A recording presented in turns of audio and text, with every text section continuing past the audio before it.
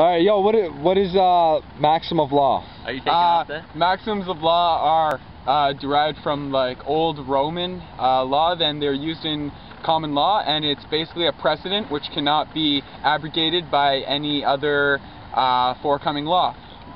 Precedent, what's the definition of that? You were explaining it better than I was earlier, but basically it's a standing point that cannot be changed or altered. A few maxims that sovereigns use as is like no man can question another man's divinity. This is what a lot of childhood gods. This is some quotes. That's a maxim of law. Yeah, it's no man can question another's divinity. That means you can say like I was created by Mother Nature, and no man can say no, Jesus was your creator. You know, like no man can question your divinity. There's also such things as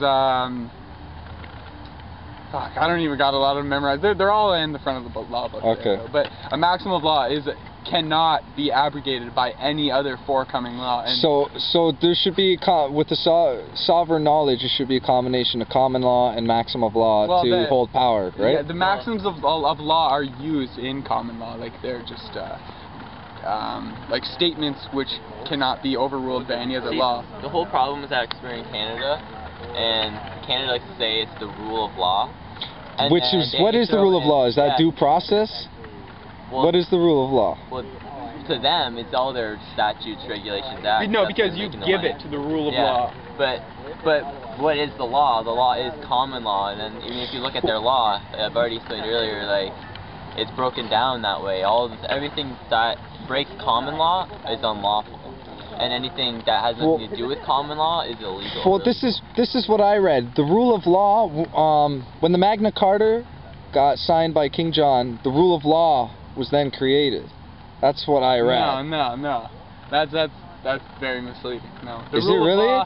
The rule of law existed since like the first creation, the first evolution, whatever you want to believe. The rule of law to man. Yeah, the rule of law is before man. Like there's many other forms of law. Like before in common law, there's natural law, which allows you to be here and allows you to film me and me to stand in front of you. Like there's the laws of physics. There's the laws of nature. These are all coming before man. The rule of law law is principle. It can't be diminished. The rule of law can be given to things which aren't law, because they're yet like a statute which isn't law but has been given the rule of law because you accept it as that. It's just like, you know, like you aren't a citizen of Canada, but you've been given the status of a citizen, right? Yeah.